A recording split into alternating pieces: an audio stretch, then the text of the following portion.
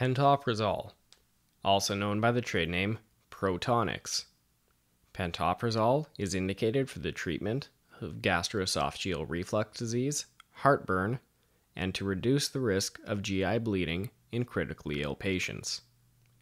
Pantoprazole works by preventing the transport of hydrogen ions into the gastric lumen by binding to gastric parietal cells.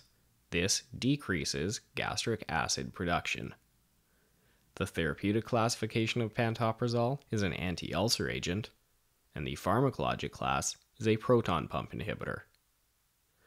Special considerations for nursing include that pantoprazole may cause hyperglycemia and abdominal pain, and due to the decreased level of acid in the stomach, certain drugs and vitamins and minerals may have decreased levels of absorption. Patients on pantoprazole should be assessed frequently for occult blood in the stool, for liver enzyme levels, and for symptoms of heartburn. When given intravenously, pantoprazole should be given as a slow IV push or hung in a small bag.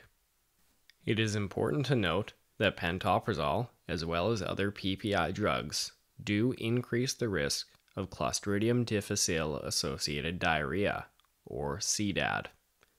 Therefore, in patients who are on long-term PPI therapy who suddenly develop a loose, watery diarrhea, they should empirically have toxin levels and cultures sent out for Clostridium difficile assessment. This has been another episode of the Nursing.com MedMaster podcast. My name is John Haas, RN, CCRN alumnus, and I want to give you our free download of the 50 most commonly prescribed medications.